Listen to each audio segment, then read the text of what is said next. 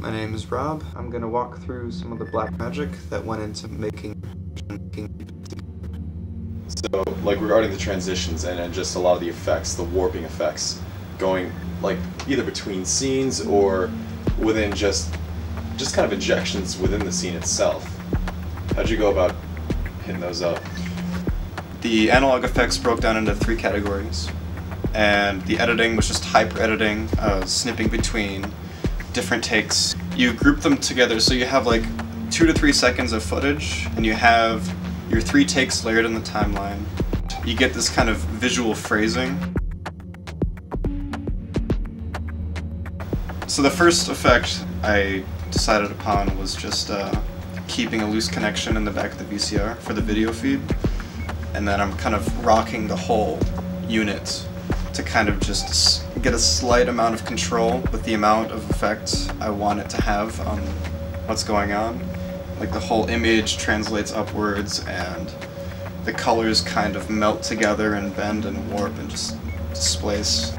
The second thing I decided upon was just taking off the top of the VCR itself and just messing with the tape heads and tensioning it differently and hitting the spindles that are spinning in there. And that produces kind of like a color splitting, almost tearing effect. And then when they recover, the whole thing kind of statics out and then it warps and tries to get itself back into place. And I just thought that was a cool kind of disorienting, kind of nauseating look.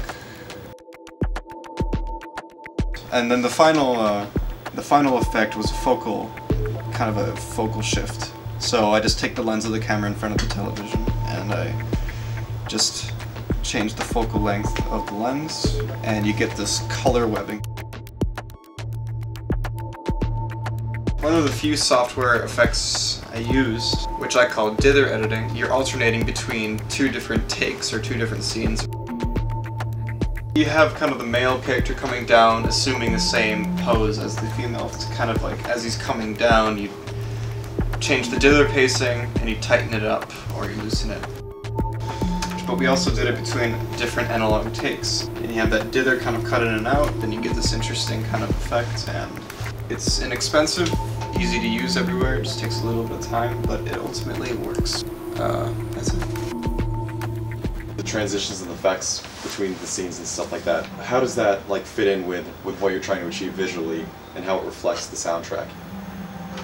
First time I heard it in October, I thought it was kind of unusual for that to be the single. And I noticed that there's kind of like this dichotomy fight of, it's like introversion. You have personal distortions that you go through. Everything's fine 1 minute and everything's chaotic the next, and then everything, I don't know what's real anymore 1 moment, and I don't know if I should believe what I'm coming back to. Like find a couple ways to illustrate that kind of dichotomy of emotional waves you go through. You break a TV. Now, what the fuck? You see this outline, this blue outline of the analog kind of slightly faded in.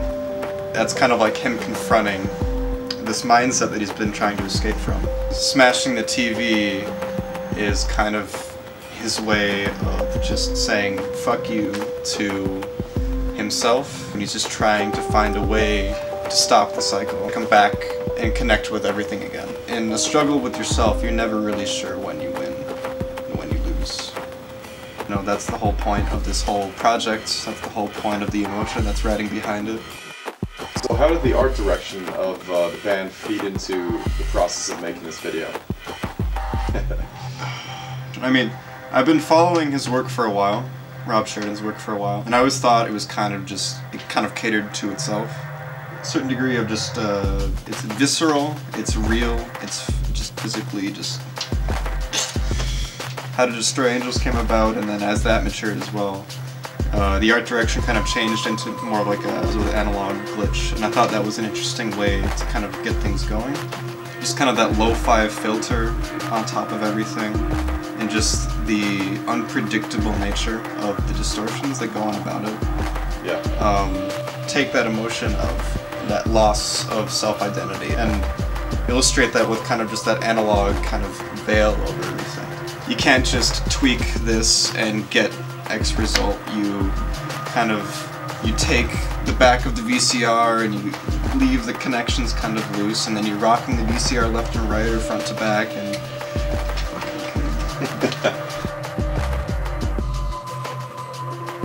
well, you mentioned how unforeseen some of the the outcomes would be based on what you would shoot. I guess how meticulously were the scenes laid out in advance? Like, did you have like an idea going into it, or was it pretty much? It was really kind of just shoot this. We'll see if it works with glitching or not later. If not, we'll cut around it with the aesthetic in mind. And you're like, okay, I'll do the black stuff and I'll reverse it so it runs up the face as she's singing the lyrics, and it's just kind of this cool dichotomy of time. And then you have the glitching coming into mind, and you're like, okay, I'm gonna do all these things later, or do part of them now, part of them later. There was a few sources of inspiration, one of which was the music video for The Hand That Feeds. The way that the camera kind of just seemed like it was a stationary-ish kind of setup, and you zoom into it in post, and you kind of just get that soft, magnified image. And I think that worked as a good effect to kind of just highlight the action in a really economic way. We didn't have a bunch of lenses that we could use to manually zoom in on scene, and that's just part of the whole production budget, you know. And it worked. The music video for Deep was, you know, you can see the grime on the face from the toxic sludge. Adopt that aesthetic slightly and apply it to what's going on here. David Fincher's Dragon Tattoo for the black fluid.